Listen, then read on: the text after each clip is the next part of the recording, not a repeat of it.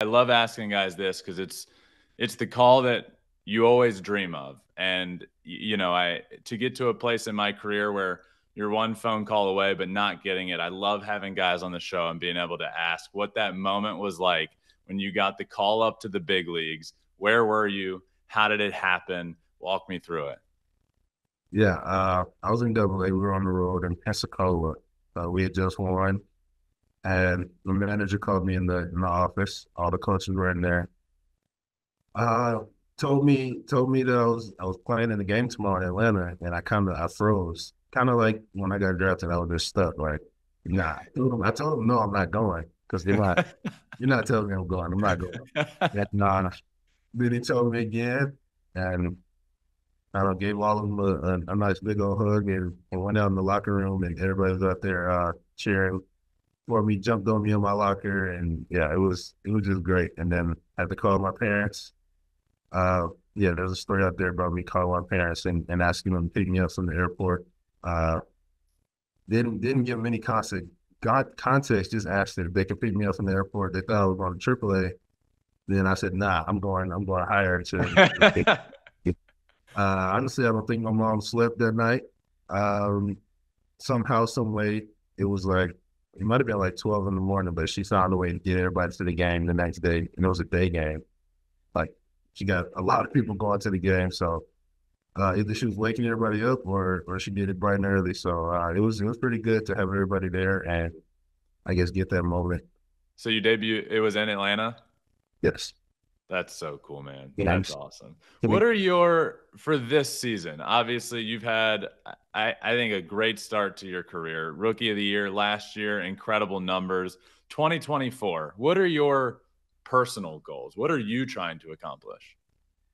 Basically just being consistent and I guess starting this season the way I ended last season.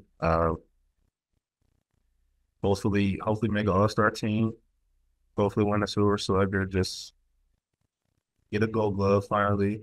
That's coming for sure. Win the World Series. That's awesome, man. All right, a couple fun questions for you before we finish up. First, so far in your career, favorite stadium that you have been to? Favorite stadium that you like playing in? Other than Atlanta. So I like Pittsburgh Okay. and I guess performance wise, like Washington or I like Seattle. I like playing in Seattle too.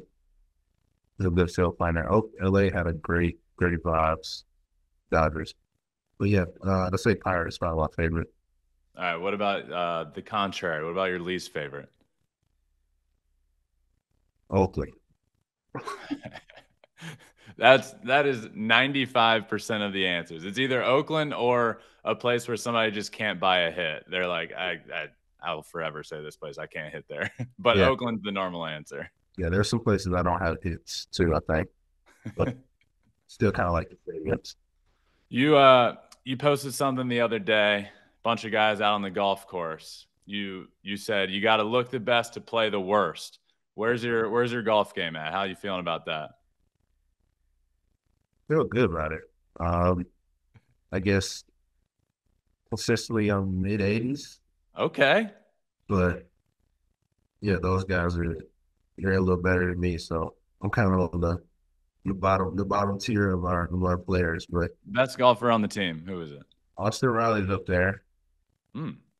Jackson Stevens is up there. I'm missing on Bryce Elder. All right. He's actually a golfer in college too, in Texas. Oh, he was? Yes, I So you're believe. out there shooting mid 80s and you got a bunch of guys out there better than you. That's wild. Yeah.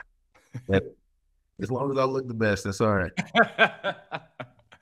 I got one of the best videos I think that came out last year was a video of you watching Ronald Acuña. I think it was 2018. He hit that homer in the playoffs, and you went nuts. It was incredible.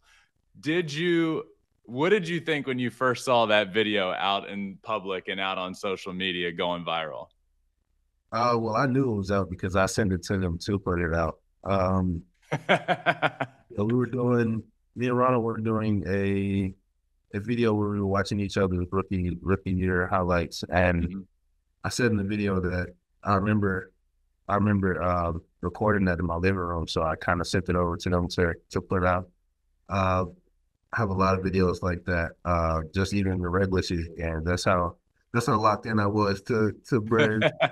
Um, yeah, that was uh then in 2020 in the playoffs, I actually dressed up like full uni while they were playing, kind of kind of acting like I was in the game and mimicking that. So it was, I don't know, it's just something I've always done, and I guess to show my love for, I guess, this team, and something I've always done. Yeah. What is the single most insane thing you've ever seen Ronald Acuna do? Whether it be BP, spring training, a game, whatever. What's the craziest thing you've seen him do? In Arizona, my ranking year, Hmm. he hit a ball in BP, the big jumbo board. There's like three speakers on the side. He hit Hmm. the top of the middle speaker on the side of the jumbo board. And if you see a picture of it, you'll understand how crazy that is that he did that. That is absolutely wild. Thanks for watching. If you love flipping bats, swinging 3-0, or just talking ball, join us. Call us at 213-537-9339 with your questions. We have a weekly guest, and we have a lot of fun, so hit that subscribe button.